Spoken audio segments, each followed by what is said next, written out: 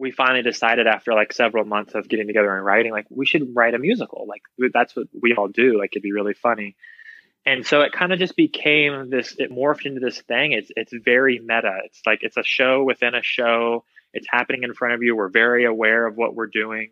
And it's basically these two guys that are trying to put on this Star Wars show that they wrote together because they tried to do it at Comic-Con, but they got banned from Comic-Con for an incident that happened. And so now they're here off Broadway, and they needed a girl for the show. And this girl who just graduated from college, just got in the show, and she has her own agenda because we kind of had to write like, what's going on? We can't just do sketches for an hour and be like, is there a story? Like, what the hell's happening? We wanted it to be engaging. And so we created this loose storyline that got stronger and stronger, where basically it was like, we need to figure out a reason why she hates Star Wars. We love it. We have to teach her, like, she is almost like the audience experience, like over the next hour and 15 minutes, like we need to teach her why Star Wars is the greatest thing that ever happened in the galaxy, much, much better than Star Trek. And we're like, that should be the title of the show.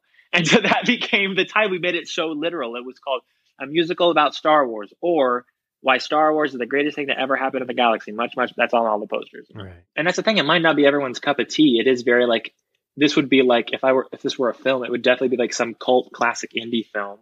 That's why we're off Broadway, and we're very aware of that and stuff. But like, we literally perform in a church basement theater, which is perfect for the show.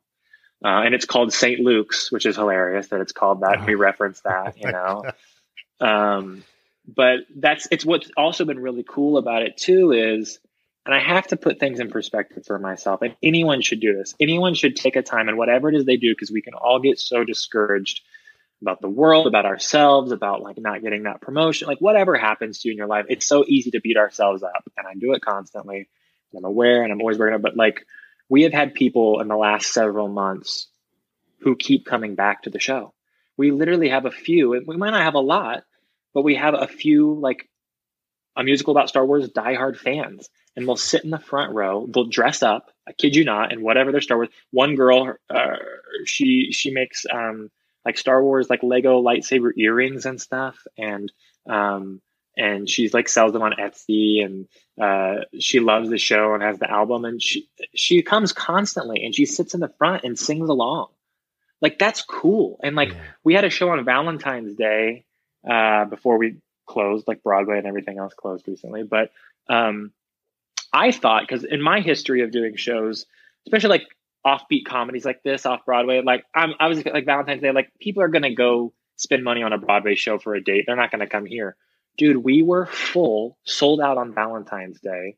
So when we went out, and it was like as if we had like a laugh track or like an applause sign, like they were eating it up that night. It was amazing, an amazing experience, an amazing show.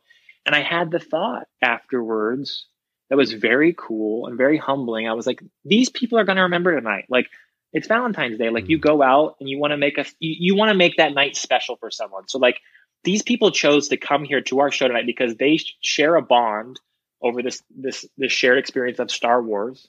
They heard about this show. They probably went and had dinner, and they wanted to have this shared experience with everyone tonight. And it was an awesome experience. And now they will have that. And so for me, that was one of the first times that kind of hit me of,